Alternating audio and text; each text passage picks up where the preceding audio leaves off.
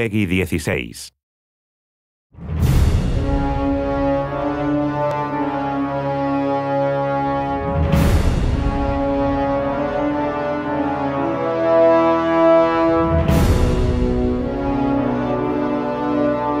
The Taken King is the next major chapter in the Destiny saga. It involves Oryx, an ancient hive king, born from darkness, and he's come to the system with a single goal in mind: revenge. You took my son!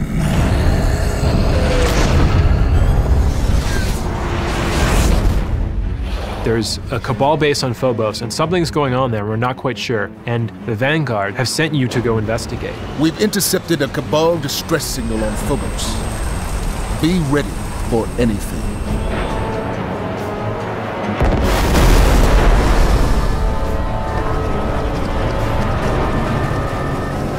It's clear that the cabal are not leading an invasion, but they're actually fleeing from an enemy. Oryx is here, and he's brought with him an evil army of corrupted Taken.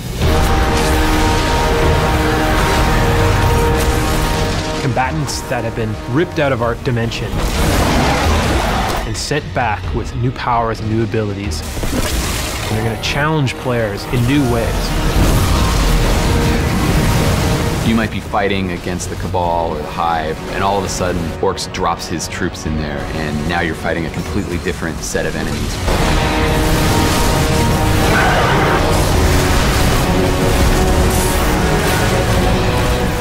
We want the tone to impress urgency on you. We want you to start to feel like, wow, this Oryx, he's here, he's coming for me and my friends, and we have to stop him.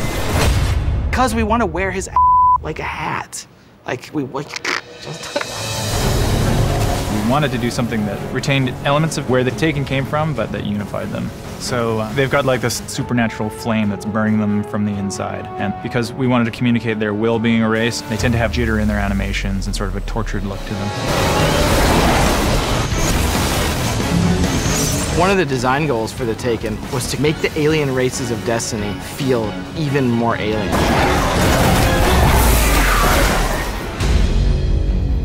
In the Taken King, you're going to go to a new destination, Oryx, his dreadnought, his massive castle in the sky, and you're going to have to explore it, and you're going to have to track him down and find him. It's like a giant, evil mausoleum. There are puzzles that at first you might not discover, you might not even understand. They've got prisons, summoning pits, they've got ceremony, and all those things are combined in this giant floating fortress. The place is ancient, it's millions of years old, and it's filled with loot. The city and the Vanguard realized we're not powerful enough to stop Oryx. We need to rediscover some of the lost arts of our forebears. And so you're sent off on a quest to discover these former powers that Guardians used to have. We have 3 new subclasses: the Night Stalker, the Stormcaller, and the Sunbreaker. The Night Stalker gives the Hunter a support class that he doesn't have right now, and allows him to bind his enemies with a void-powered bow and arrow.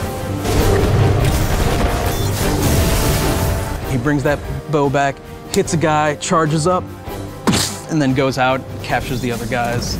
Instead of just like a one-off, like, it's just a little bit more exciting. The Warlock is the Stormcaller, involves calling forth a storm of arc energy to decimate your enemies.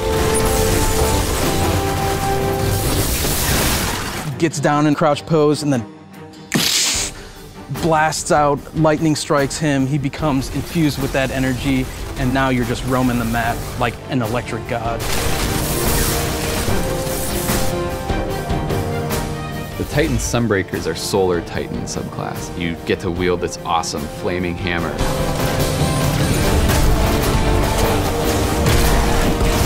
He crouches down, like creates that hammer, and then just throws it. We wanted it to feel like anytime you come around the corner and you see that guy, you just want to run.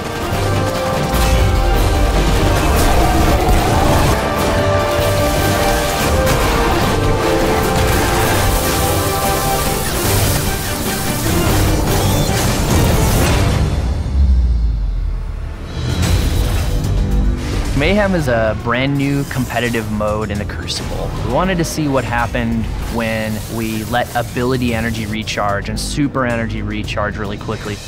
How will you fare against utter chaos, Guardians? And that's where the name Mayhem comes from. So it's essentially team deathmatch, but everything is turned up to 11. Rift is Destiny's answer to a capture the flag style objective mode. Your team has to grab the spark and then bring it to the enemy team's Rift.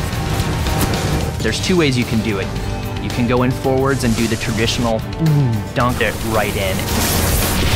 You can also backflip dunk, which nets you extra points for style. If the enemy team grab it, You have the spark! you then have to defend your point and make sure they don't bring the spark into your Rift.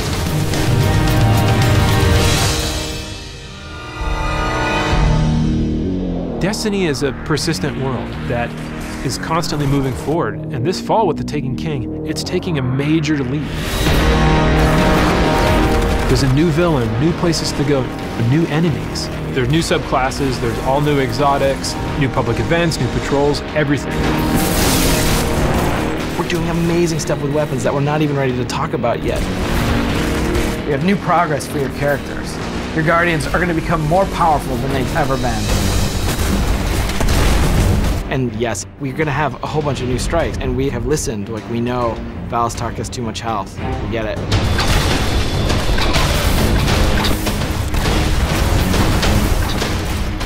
We have rooms that begin to feel like bosses. They're like a tip in the next direction that we're going to go.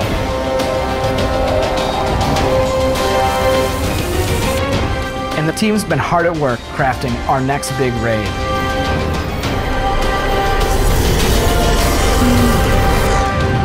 We're on the forums, we're reading Reddit, we're reading NeoGAF, we're seeing what people like, what they don't like. We want them to see like speculative posts about what's where and what's how and how does this all work? Is there an extra chest in the Vault of Glass? Like, I'll never tell. Those are the sorts of narratives that we want to tell as we begin year 2. And yeah, year 2 begins with Destiny, the Taken King.